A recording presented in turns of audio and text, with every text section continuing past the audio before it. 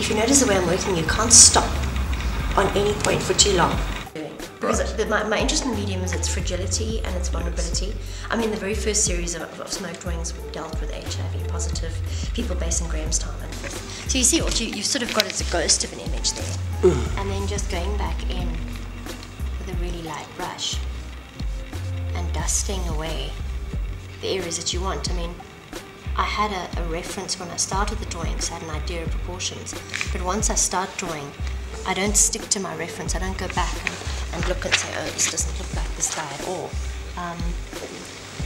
It's just that I've got a starting point for proportions. And then, to a large extent, you're following the smoke. So as an accidental mark turns up, you follow it.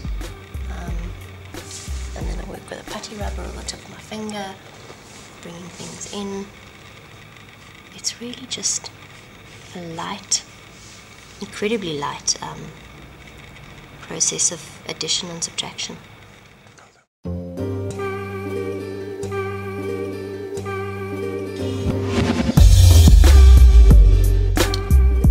These smoke drawings are a new development, relatively new development. How did you come about? I mean, it's such a novel kind of medium that you've really pioneered virtually single-handedly for the South African landscape.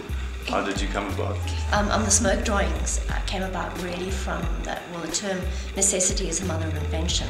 It's the most effective. I'd been invited to make work that dealt with HIV, and it was for a show in Berlin. And I was based down at Rhodes teaching. I was very removed from my sort of research centre. I was given a very short time period. Simultaneously, I was teaching an experimental drawing block with some students where they had to work with alternative materials.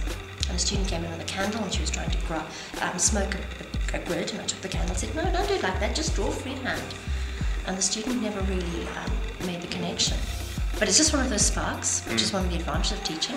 And tell me, when you do that, is the paper upright or is it horizontal? You have to work upside down. So you kind of hold the candle underneath it like this? What I do is I rig up systems with a rope on the ceiling.